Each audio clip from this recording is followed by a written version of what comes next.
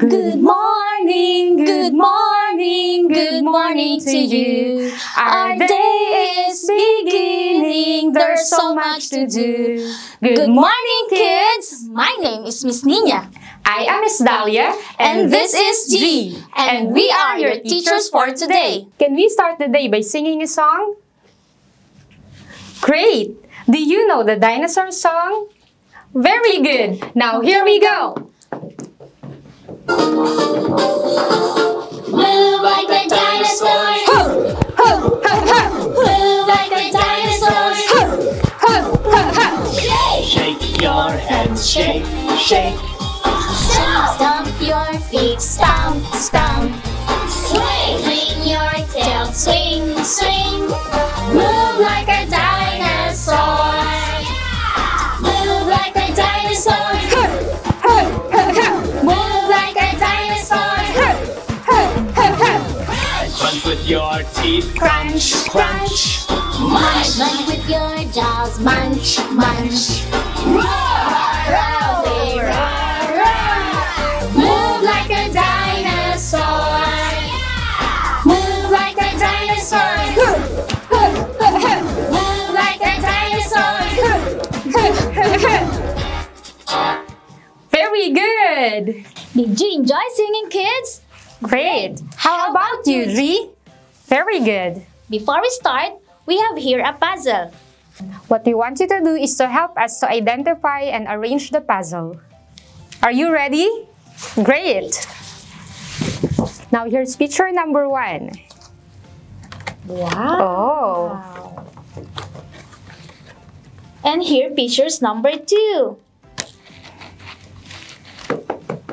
Can you guess it, Dri? Now here's number 3.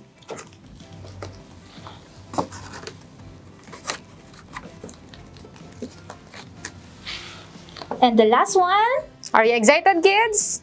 Yeah, picture number 4. Oh, what do you think is this? Very good, a dinosaur. Let's roar like a dinosaur. Roar! Awesome! Because our today's activity is all about making a dinosaur mask. Are you all excited? Very good! But before we start, do you have any idea what a dinosaur mask is? Ta-da! Very good! This is an example of a dinosaur mask. Now, here is Miss Nina to tell us the materials to be used. Hi kids! First, we need paper plate, blue paint, paintbrush, cup, tape, and a yellow colored paper. And popsicle sticks,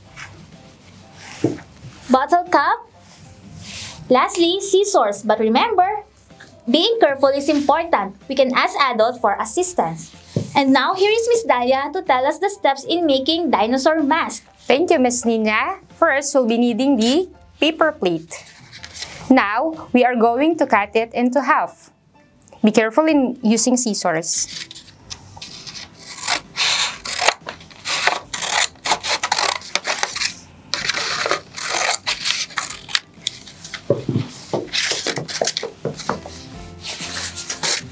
After cutting, we can use the bottle cap for tracing the eyes.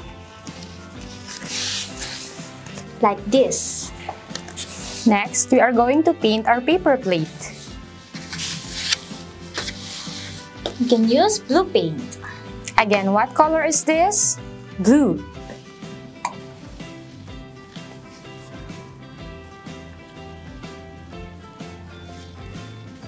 Wow! And it should be like this. Now, we're going to put the nose and the dinosaur's horn using colored yellow paper. Wow! Nice tree. And it should be like this. We can use glue in pasting it.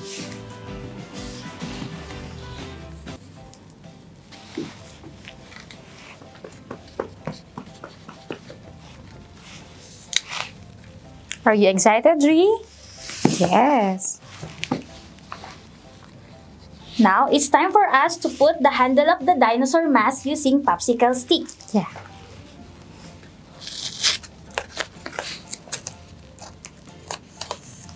Wow. Now there we have it, our own dinosaur. mask. Do you love it? Very good. How about you, Dri? Can you show us? Wow. Please send us photo of your own dinosaur mask. Thank you for watching and see you on our next videos. Again, I am Miss Dahlia. I am Miss Nina. And this is Dri. Goodbye.